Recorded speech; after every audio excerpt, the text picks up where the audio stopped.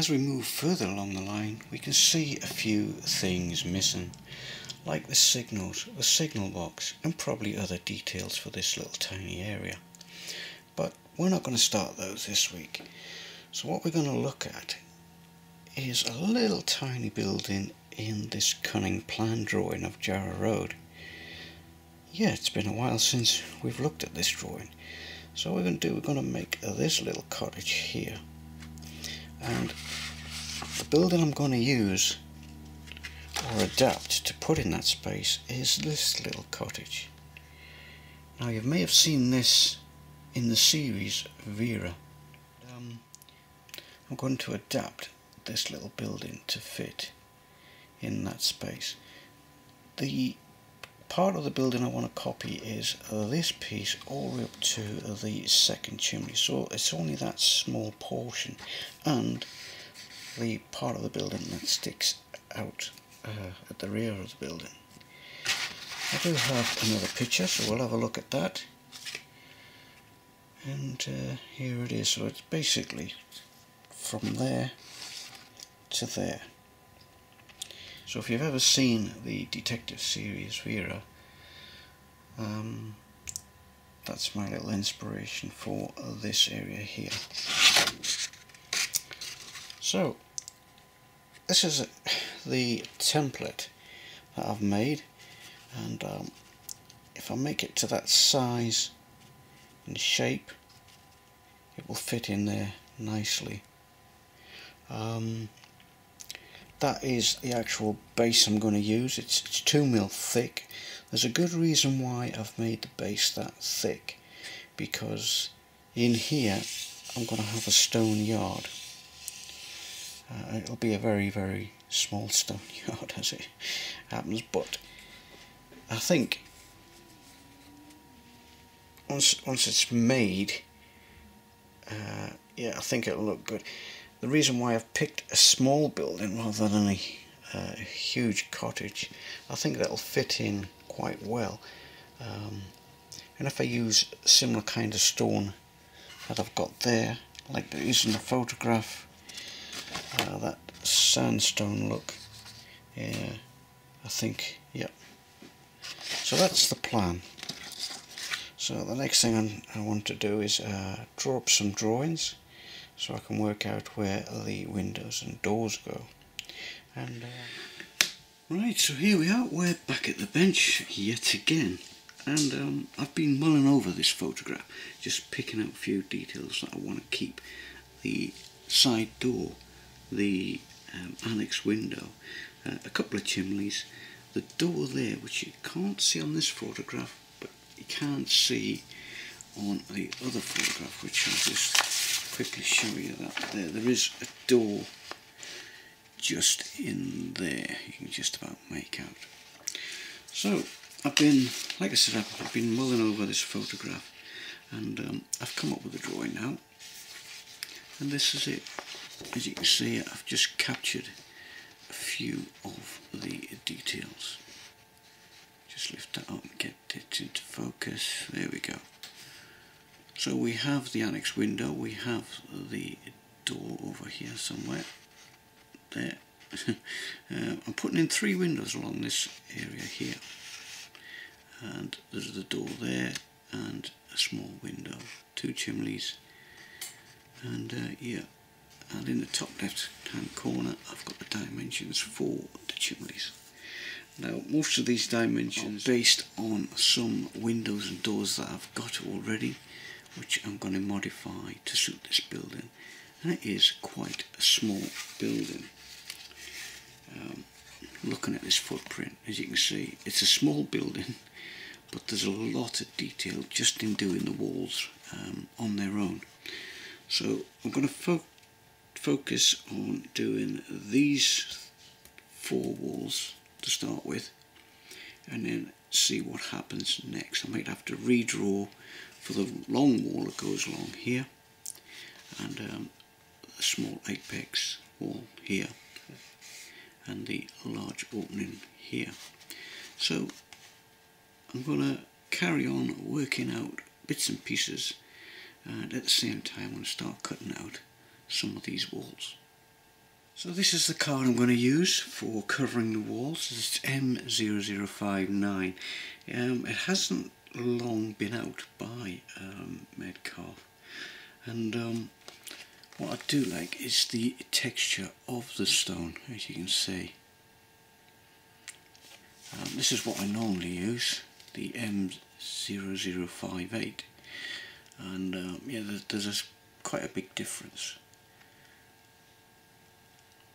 And there has to be some sort of contrast between the farm, as it were, to the surrounding walls, and I think that will do the job nicely. So moving on to the walls, as you can see, I've got quite a few done already. This is the long wall, which I haven't drawn up. I don't particularly need to draw it up because all the dimensions are there on the base. So that's one side, and if I put the front wall on there, you get a rough idea of how it's going to look. I just leave that there like so. Then obviously they got the end wall to go on. Now the windows I'm going to use came from a second-hand kit that I bought in a show,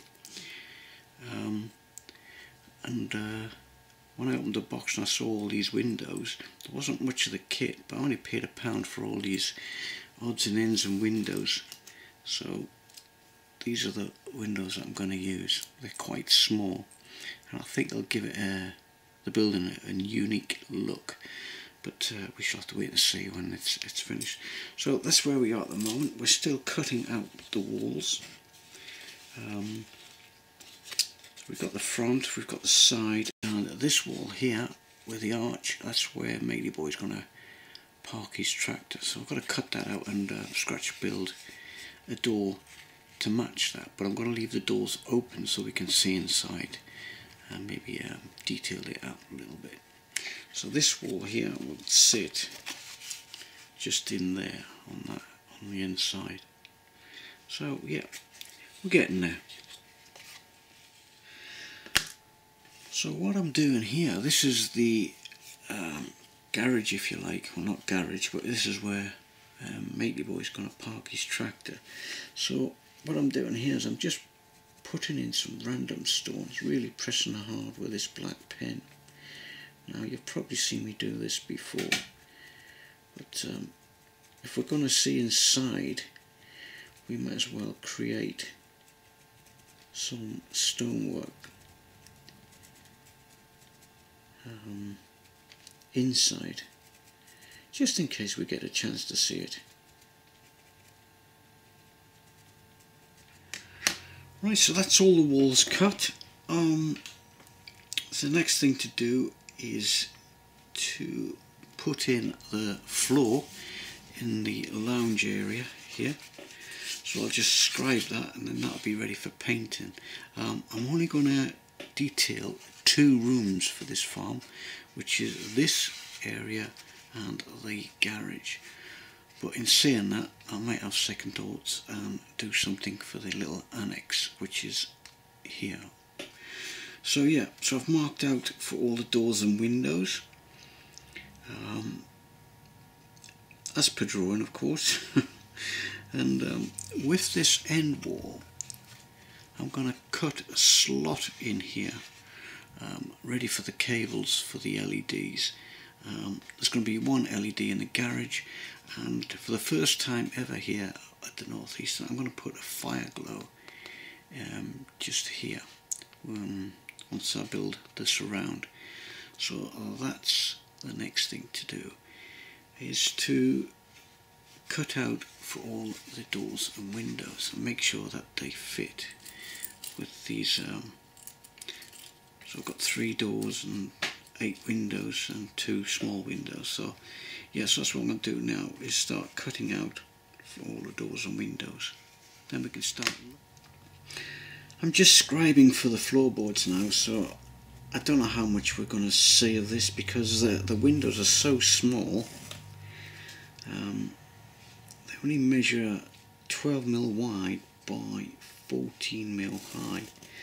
Although there's 3 windows going along there, I'm not sure how much of this internal detail we're actually going to see, but we shall wait and see on that one. So we're cutting out the windows now.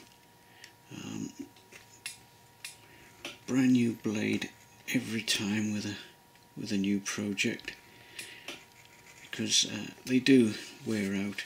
You notice how I'm starting with the corners first, push into the corners and then come back on yourself. And that way you get a nice sharp crisp cut every time.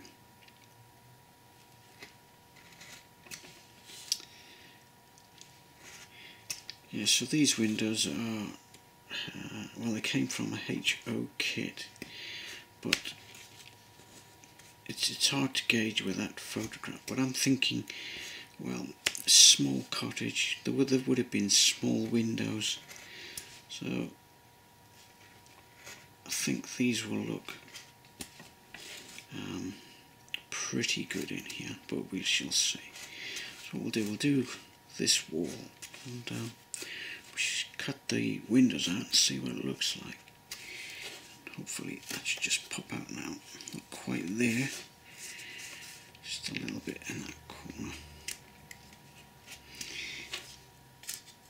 Now the good thing about these windows is they've got a ledge round the outside. I don't know if you can see that. See, they've got a little ledge.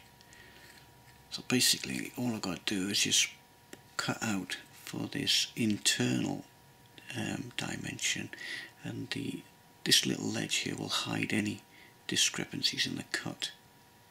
And they've already been painted black on the rims, which are on the outer window sills, which I'll keep. As you can see, they just snug fit in there, like so. So now I'm starting to put some of this millstone paper onto these walls, so I'm having to be very careful where I'm going to put the overlaps. And what I mean by that is the 2mm overlaps where the card meets the card. So for this little piece, which is on the front wall, this marries up with this piece, so I'm having to leave the 2mm overhang for the joint. I just thought I'd show you that before I go any further. So we're moving on a little bit, and I thought I'd show you this side wall.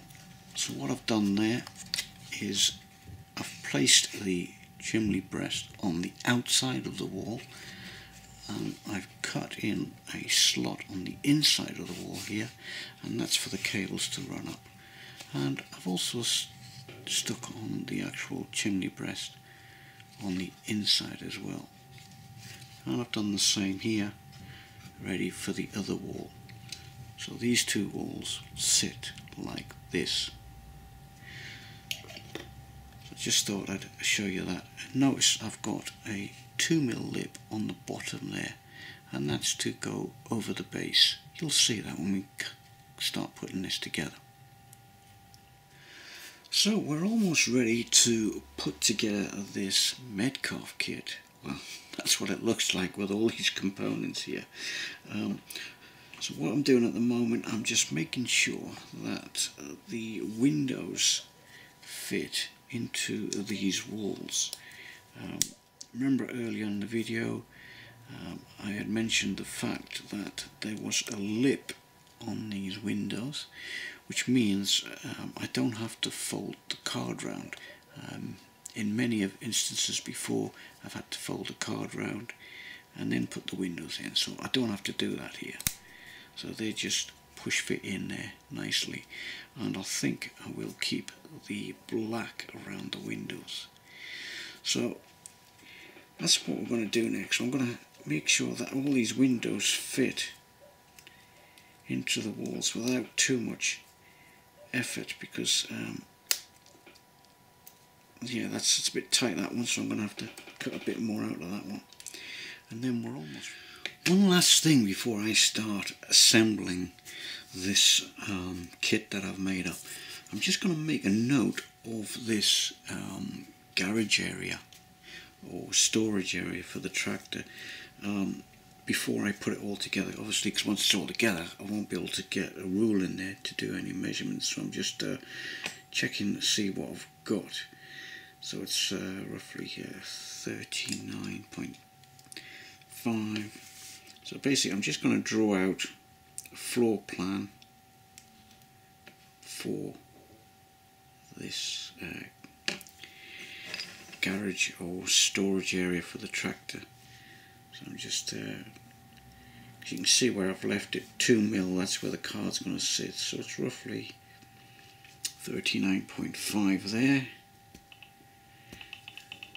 And then across there from front to back, put the 2mm on the edge, take 2mm off this end, so that's 53mm that way.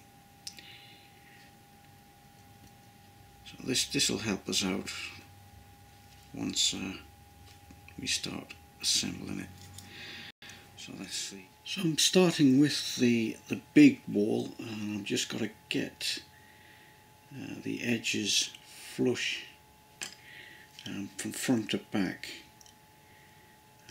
not allowing to overhang any of those edges, so we'll just hold that in place and let the glue do its job.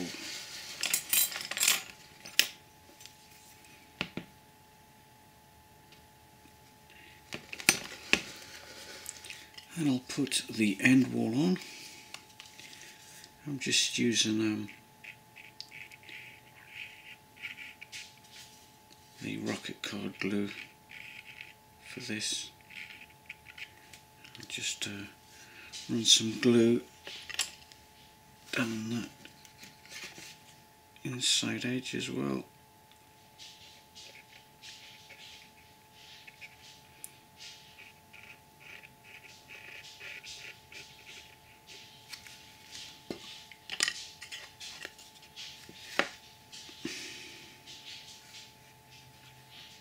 So that will straighten up that end wall. Make sure that I'm flush to the edge. Now I'm not worried about the 2mm card you see along there, because I'm going to cover that with some brick sheet later on, as you'll see. All I'm interested in is getting these edges spot on.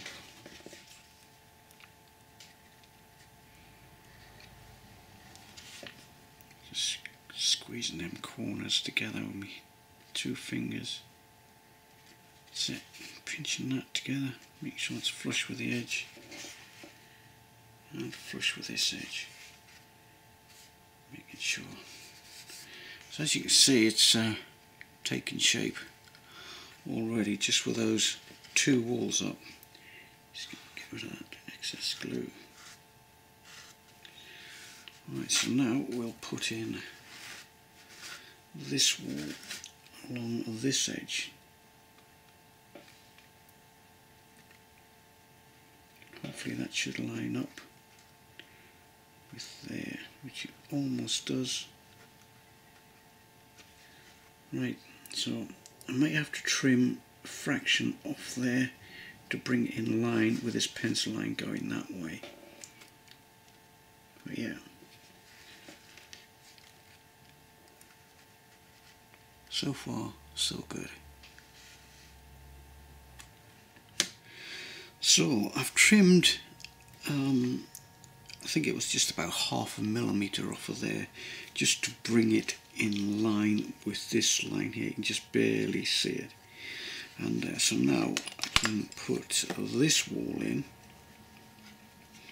which will, as you can see, we have now the back door in place.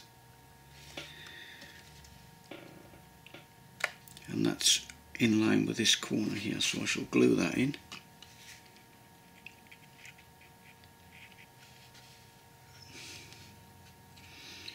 that should end up flush with that edge. Looks like it does. Just got to line it up with that pencil mark. Now I don't know if you've noticed, but I forgot to put an apex here, but I can do something about that later on. Just make sure that's pushed in there and pushed in there.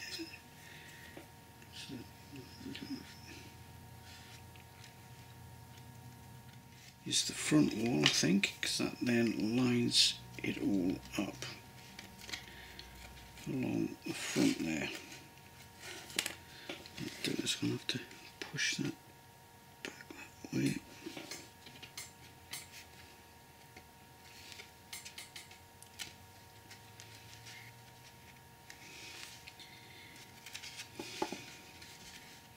Yeah, so that goes on the front of there, like so.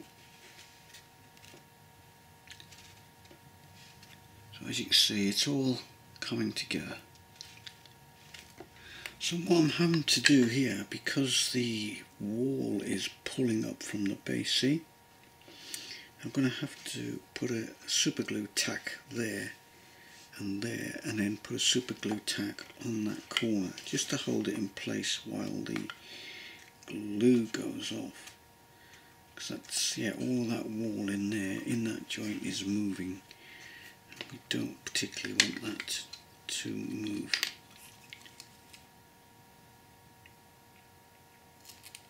A little super glue tack in there. Wait till that absorbs into the card. Right, then we'll just make sure that's flush along that edge.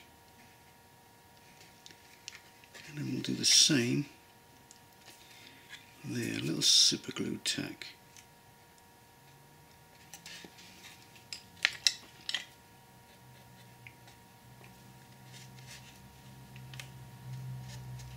And just keep it in place until the card glue goes off. Then we'll just wipe out the excess glue in here.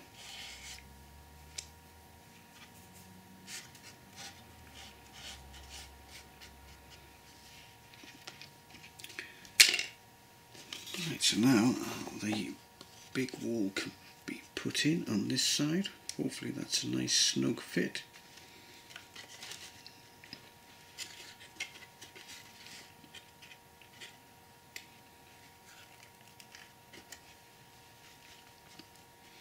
Yeah, you noticed I'm doing a dry fit first, just to make sure it goes together and I don't have to cut any more off.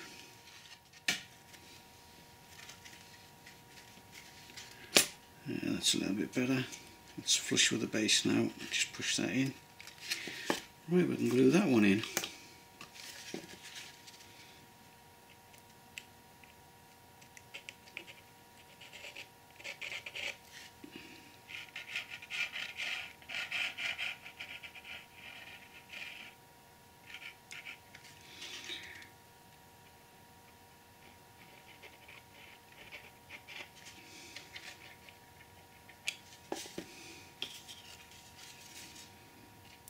Notice I'm putting the glue on both edges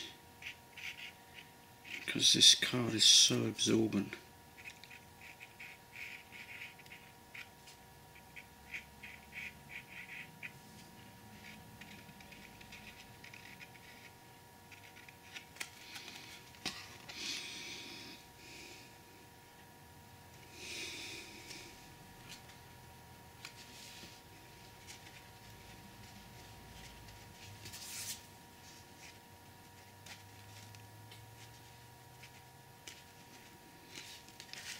Now I might have to put a little super glue tack in this lower corner to keep it flush. But it seems to be going together quite well. Right, so now we have the last three pieces of this jigsaw puzzle. So I did a trial fit on this side, but I haven't done a trial fit on the other side. So I'm just taking a chance here and hoping I've got my measurements right.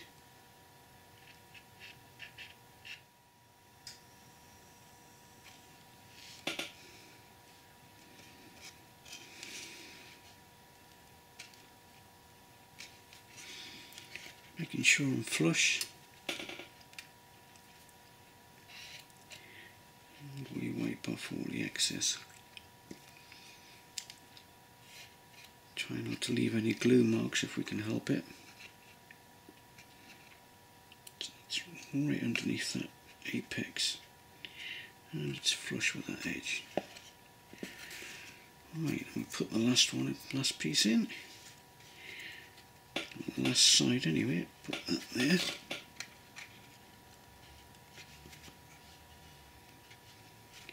Just do a trial fit of the gable end.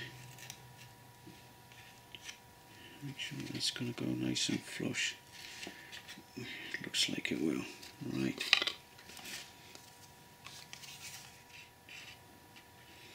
Now you've probably noticed I've already put an intermediate wall where the barn side of this farmhouse is, which is this wall here. That's what I should have done here, is have a little gable there, but it's not too late to put that in.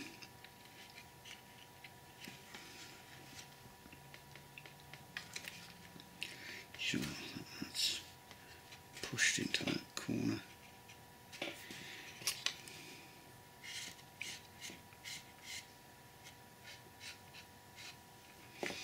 Right, now the last piece. Oops, nearly forgot to cut the door out, so I better do that first.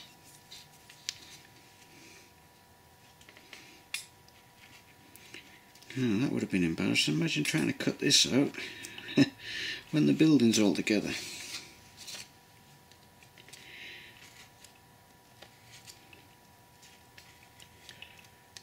Hopefully we've got a little bit of time while the glue is settling in. Straighten up the wall a little bit.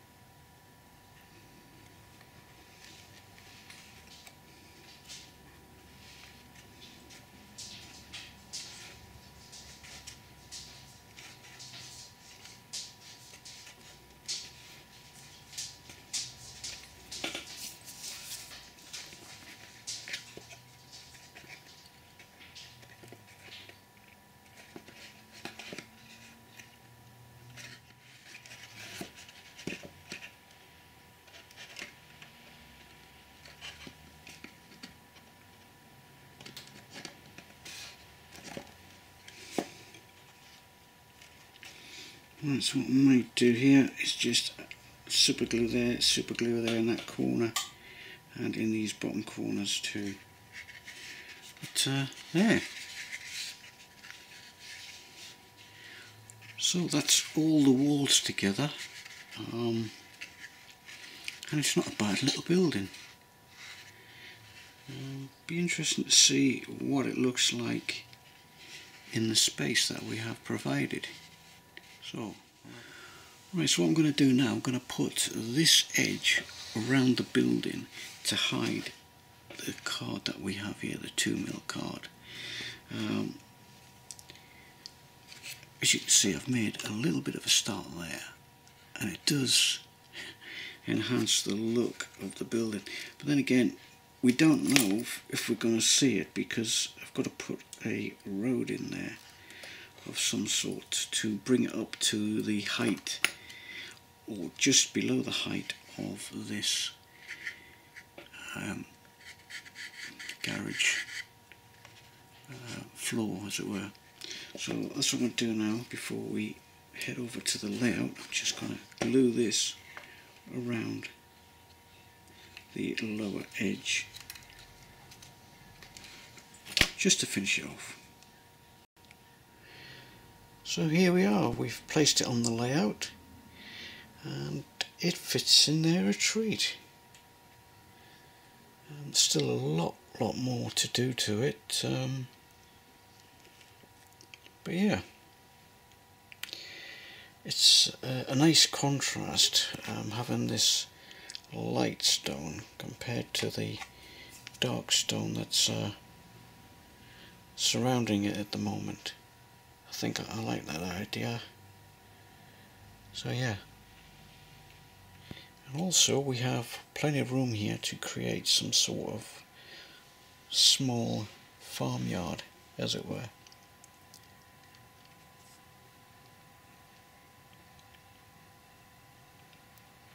Yeah, I think a single story building fits in well, because if it was taller it wouldn't look right, it would look out of place, I think. But yeah, so now we have a farm. So this view here just shows you whereabouts it is on the layout and how close it is to the cutting. So yeah, I think it works well.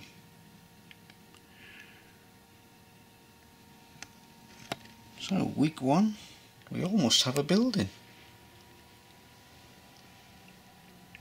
So next time we shall look at the doors and hopefully make a start on detailing this room, and obviously lining out that room with some stones, all on the inside, some stone paper, because we've already took the measurements for that, so we will be able to do that next time.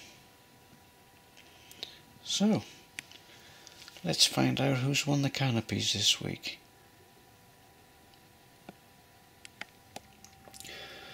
Right, so we're almost at the end of this video, so before we go, let's find out who has won these canopies. But before we do that, let's count the bridges. So starting off at Newcastle North Junction, there's a road bridge there. If we come back across, we have another road bridge here, so that makes 2. And if we pan the camera around over to Tyne Dock there, if I just zoom in, we have a pair of bridges there, so that makes 4. As we leave South Shields Station, we have 1, 2, 3, if we zoom in over there, 4 and 5, and then the small bridge, that makes 6. So far we have 10. As we come up Stevenson's Bank, we have 1, 2, 3 more bridges before we reach the summit, just there where the tunnels are. So that makes 13. And as we leave High Shields, we have 1, 2, 3, 4 bridges. And then as we come round the corner, we have the lift-off bridge. So in total there's 18 bridges. So as you have seen, there are 18 bridges on the layout. 7 of you entered the competition, 2 of you said 21, a couple of you said 19, and a couple of you said you'd have a guess at it at 10. But one person come really close by saying 17. Yep, and that was you, Peter Shaw. Congratulations. As soon as you can get in touch with me on my Facebook page, Tony Northeastern, leave us a private message and will get in touch, and somehow in this crazy media circus of a world we'll get these off to you. So well done, Peter. It wasn't an easy competition by far. So yeah, so congratulations, Peter, and thank you for everybody for taking part. And thanks again for watching. Bye for now. Bye.